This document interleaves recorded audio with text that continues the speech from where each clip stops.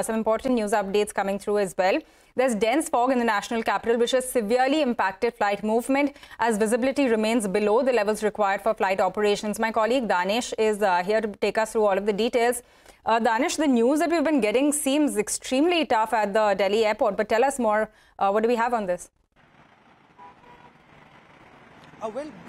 Everything was completely chaotic at the Delhi airport yesterday, all because of dense fog that was there early in the morning.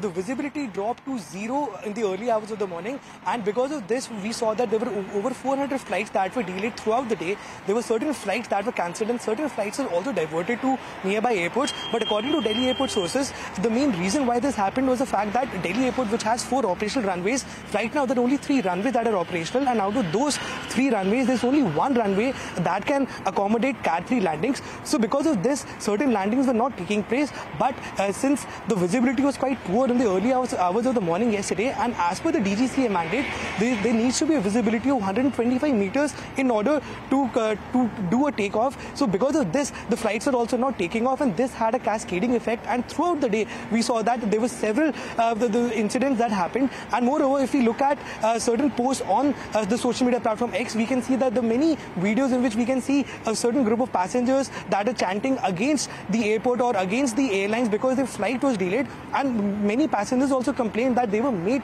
to sit inside the aircraft for more than 4 to 5 hours. And I would like to tell you about one more incident. Yesterday, in a flight that was supposed to take off from Delhi to Goa, in that we saw that an Indigo pilot was punched apparently by a passenger because the flight was delayed, and the new captain that had just walked in, he was punched in by the passenger because the flight was delayed for 4 to 5 hours. So all in all, if we see, the Delhi airport sources have said that they are right now waiting to get a clearance from DGCA for the 4th runway, which is basically the first and the oldest runway at the Delhi airport, which is named 2810, and that is the first runway at the Delhi airport which is Cat 3 compliant. So they're waiting clearance from DGCA to do one final inspection so that the ops can resume on runway 1028. And once the DGCA gives a clearance to this, then Delhi airport in the coming few days will have at least 2 runways that are Cat 3 compliant.